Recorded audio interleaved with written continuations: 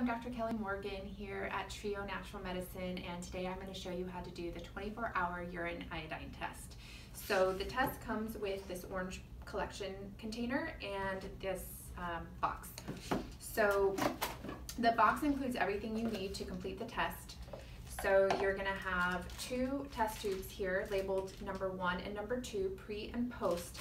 And then you're going to have the iodine loading dose, and this is provided by our office, and then your collection container here. Also, you'll have the lab requisition form, the instructions, and the FedEx prepaid shipping label, and the FedEx bag. So the test is going to be performed starting in the morning. So you are going to start with the tube labeled number 1 pre. This is basically your baseline sample.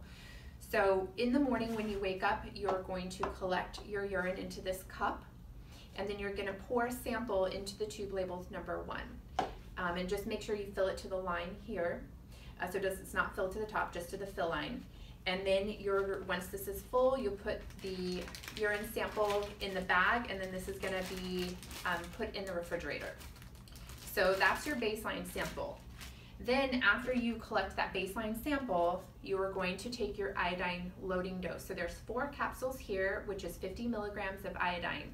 So you take all 4 capsules at the same time with just a glass of water. After you take the loading dose, you're going to be collecting your urine for 24 hours, so until the next morning.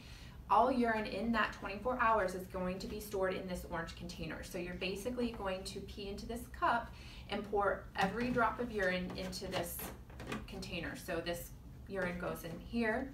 In between collections, you want to store the orange container in the refrigerator. And then at the end of the 24 hours, so basically you'll collect, your final sample will be the next morning urine collection. At the end of that 24-hour collection period, you want to measure the final volume. So you'll set the orange container on a flat surface, measure the volume. This is marked here. I don't know if you can see that. But once you get the final volume, you're going to write it down on the form right here where it says post, and it'll say volume in milliliters. So just put the final volume here. And then once you write that volume down, you're going to shake the orange container so you get a good sample, so it's mixed well. And then you're going to pour a final sample into the tube labeled number 2 post. So you just pop that up, and then you will pour a sample from the bucket into the tube labeled number 2, again to the fill line, and then screw the cap on, and then that final sample goes in the bag with the first collection that you did. So that goes in there. And also, I forgot to mention, the tubes have a label on them, so you want to make sure you fill out your name and date of collection and date of birth on both tubes. So then both samples are going to be stored in the refrigerator until you are ready to ship it back to the lab. So when you're ready to ship, you will put the samples back in the box. Make sure you fill out this form. So basically, the date of collection for each sample, your name, address, and then payment information here. So all the highlighted areas.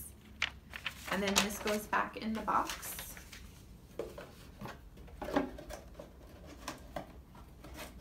Okay, and then the box goes in the FedEx bag.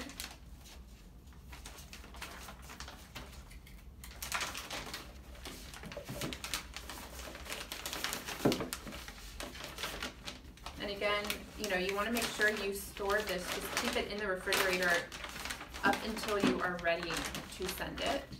Seal the bag here, put the prepaid FedEx label on the bag, and then you can either drop this off at a FedEx location, or you can call the 1-800 number on the back of the instructions and schedule a pickup.